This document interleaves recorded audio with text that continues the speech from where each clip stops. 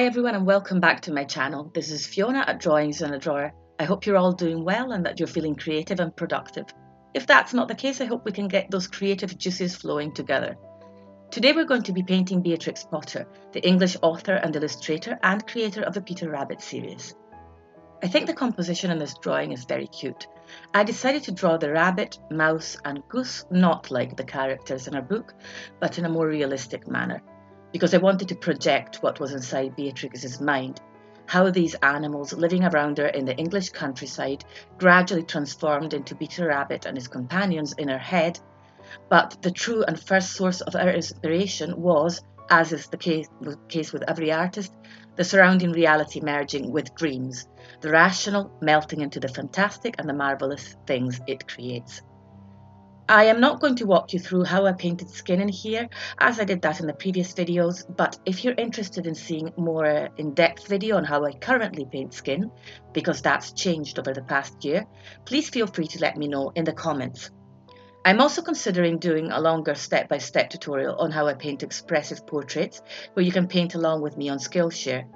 I already have a class in there called Women in Watercolour, but I think that's kind of dated now. I'm going to keep it up there on Skillshare because I think that it's more suitable for beginners, while this class would be targeted more at an intermediate audience, let's say.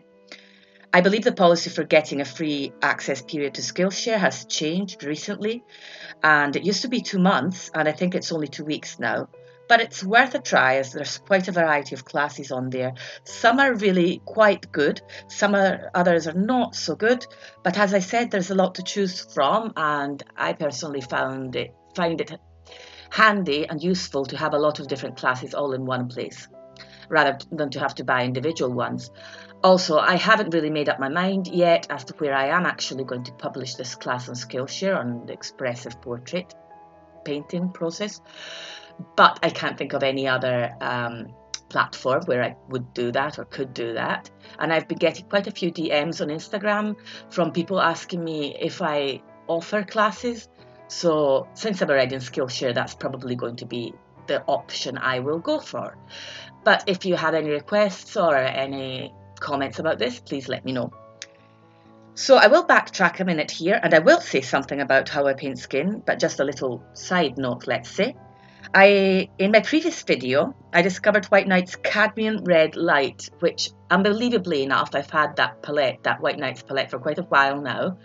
And I don't know, that colour looked, I don't know, too bright in a way. But actually, when I used it in skin for the first time, I realised that it was perfect because it's perfect for painting the blush tones in skin. It's such a bright, clean, cherry-like colour. So as soon as I started painting Beatrix Potter, I had this image in my mind of her as a child, playing in the countryside, running around in the wind with flushed cheek and the very red lips of a child who's been eating strawberries and raspberries and any kind of edible berry, really. And that colour was just perfect for this purpose, for the look I was going for. And you'll see that, let's say, slightly later on in this painting. I've already used it here, but I haven't used it to its full force, let's say. So now let's briefly see who Beatrix Potter was, apart from being the creator of Peter Rabbit. She was a very intelligent, smart and avant-garde woman. Beatrix Potter was born in 1866 and educated at home by a number of governesses. Being born in an upper-class Victorian family as the daughter, she was basically brought up to look after her mother and to get married. That was supposed to be her role in life, the plan that society and its rules had in store for her. But Beatrix had burning passion inside of her and a thirst for life. By age 10, she was already very skilled at drawing, and she would draw everything she saw around her. She was a naturalist from a very young age, and she was particularly interested in animals and fungi being mushrooms. She would write illustrated letters, and she once wrote to the 5-year-old son of a former governess, saying she would tell him the story of 4 little rabbits. And that was basically the beginning of everything. Later on, she tried many times to get her books published, but she always got rejected. So in the end, she decided to publish the book by herself. Only after that, an editor decided to publish it, and that was the beginning of her success. The books were all small, so they could easily be handled by the small hands of children. She was also interested in every branch of natural science and began collecting fossils and studying archaeological artifacts. And she was particularly passionate about mycology, the study of fungi, mushrooms. She wrote an interesting paper about the subject, but was shunned because she was a woman.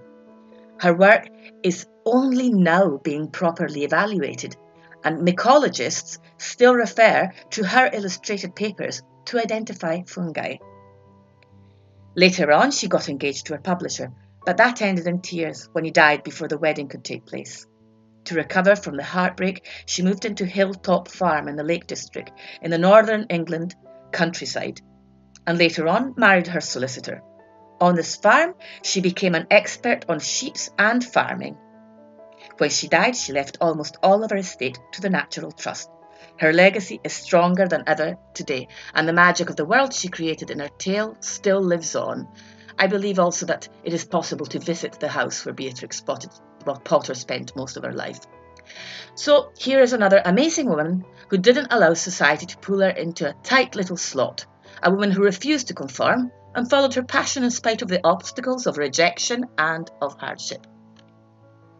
Now, just a little side note here, yet again, about painting the rabbit, because this was, I think, possibly the first, or at the very most, the second time I have ever painted a rabbit. And it was thoroughly enjoyable. It actually was also quite simple. It's just a matter of layering in those browns, in the case of a brown rabbit, but it could have been greys too if it had been a grey rabbit, and working wet and wet, then letting the paint dry. And when it's time to go in for those details, those individual hairs, you just paint hairs. It's quite a repetitive and relaxing work, to be honest, and quite easy to do. It's important to preserve that shine in the eye to make the eye look bright and alive and become the focus of the painting. So that's all for me for today, my lovely people. I hope you enjoyed this one. Please hit the subscribe button and the notification bell if you want to join me for more videos. The next one will be up by the middle of next week, and I will be starting a series which might be dedicated to Halloween. Do let me know if there's anything Halloween related that you'd like me to cover. Please check out my Instagram at the handle Drawings in a Drawer, all in one word, if you want to see all my work in one place. Thank you for watching and thank you for your support. See you soon.